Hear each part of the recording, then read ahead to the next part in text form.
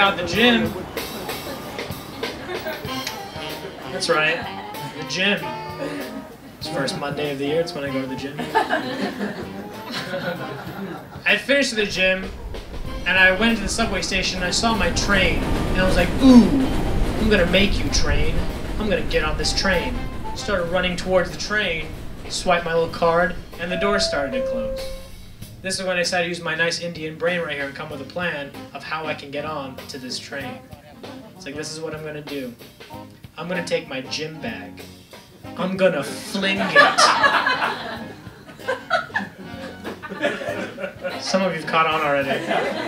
Take my gym bag. I'm gonna fling it. My bag's gonna get stuck between the doors. The doors aren't gonna close. They're gonna open. And I'm gonna walk on this train like a boss. That was the plan.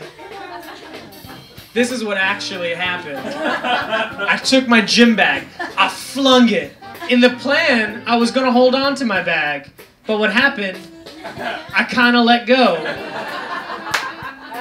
And my bag went into the train.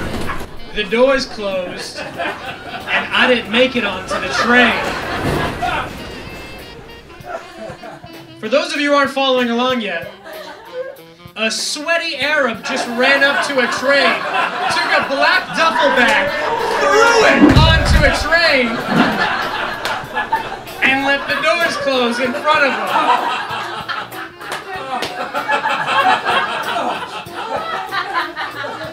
So now I'm sitting outside the train going, no!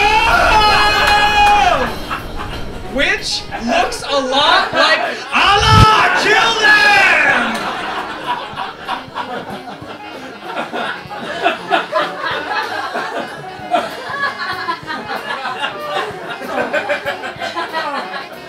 And you know when you've done something wrong, but you know there's no way of fixing it, so you kind of just start giggling to yourself? That made the situation a lot scarier. Because people on the train are looking down on my bag, and then they're looking at me and I'm going, ha ha ha! Kill all the infidels. I realized when it happened, I was like, oh my god, this is amazing. What can I do to scare these people just a little bit more? I looked at everybody on the train, I looked at my bag, and I did this. And then I floated away. Thank you guys are fantastic. My name's Omid Singh. Enjoy the rest of your show. Give it for Mike Brown, your host. Give it up for Omid, everybody!